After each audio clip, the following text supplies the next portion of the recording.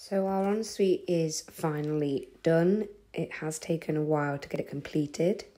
We built this vanity desk ourselves out of some leftover wood from the fitted wardrobes in the bedroom next door. We've added little drawers underneath the eaves, trying to maximise space and storage. This is the little turntable thing that I got off of Temu. And we've got a light up mirror so I can do my makeup and hair, which is really cool. And more storage with the seat, which lifts up so you can put more stuff underneath. And then we've got our wash basket, which was also from Temu. Lots of storage underneath the sink for any extras, stock related stuff.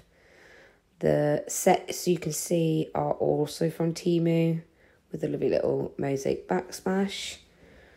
This is inside the shower, which has been done like a wet room style. We've got a lovely little plant. We went all with black finishes. The towels go on the back of the niches as well, and those little bottles were also from Temu. Dog bowl, of course, my upcycled drawers that I've painted to match in with everything else.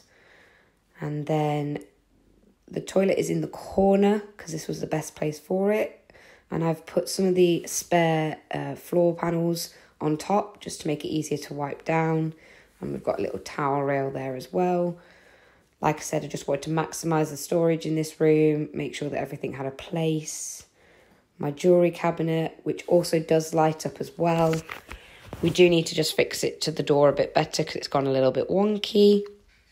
But yeah, we're really, really happy with this. It's a mixture of a guy who came, Darren, who fitted the main bathroom, and then we popped in all the other bits with what we had left over.